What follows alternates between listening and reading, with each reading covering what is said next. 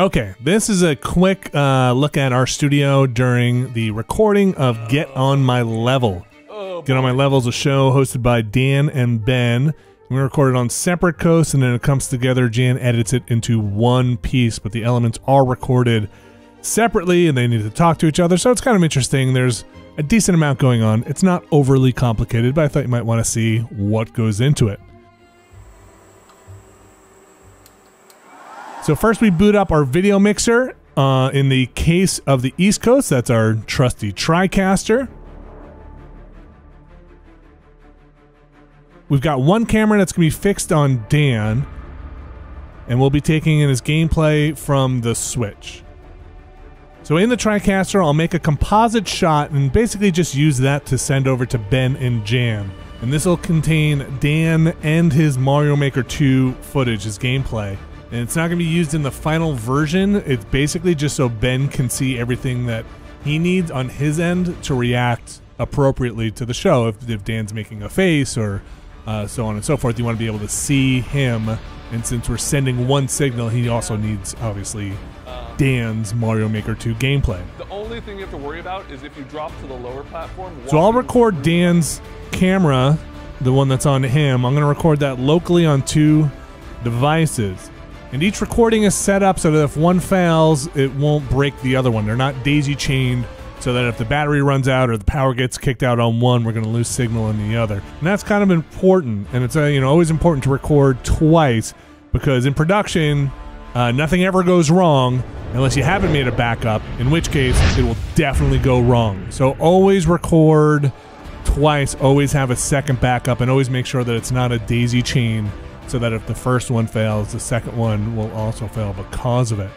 So I record Dan's camera and his gameplay locally on these Ninja Infernos, and I record those in ProRes on these, which basically just means it's a fairly high bitrate, but also means it's going to be a huge file. It's going to be tough to send over when it's done. So I also record his camera and his gameplay in H.264, which will give me an MP4 when all is said and done. The H.264 compression is what it is, but the file size is going to be a ton smaller, and it's going to allow me to send that to Jan in a reasonable amount of time when we're done. I can basically send it to a Google Drive, and he can get it within an hour or so, based on the upload and download speeds. We're going to connect via Skype TX, which is just a version of Skype that's kind of aimed at production environments. This is a standalone Skype TX unit. Is it better than regular vanilla Skype? It definitely has features I like, but sometimes we use Discord just for audio stuff. You got to use whatever is appropriate, or sometimes you got to use what you can afford, or they'll let you buy. Hello, can you hear me? Yes, sir. Hi. How's it going, Dan? Doing all right. How are you? Good, good. Once we've connected, I send Jan Dan's vocals and a bit of his gameplay. I get the same stuff back from Jan, and I'm going to make 2 recordings of just Dan's vocal track. They won't have Ben or Dan's gameplay or Ben's gameplay. It's just going to be Dan's vocal track. And I make 2, again, because if I just made 1 recording, it definitely would break. So always make 2.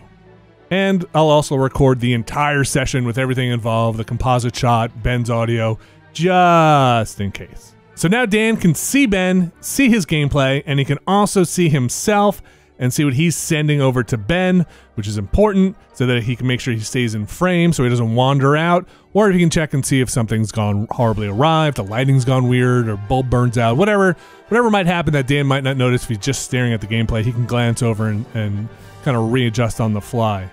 And once all the audio levels are checked and everybody seems ready to do their thing, I can basically let this run for about an hour, as long as they do the show, and then I'll collect the footage at the end. If everything went fine, I'll send Jan 2 video files, one for Dan's camera and one for his gameplay. I'll also send him an audio file that just contains Dan's vocal track.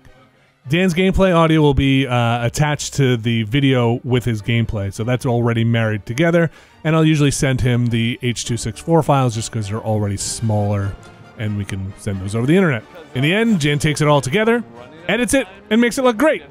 And that's how we record a Get On My Level from the East Coast. Hope you enjoyed. Thanks for watching.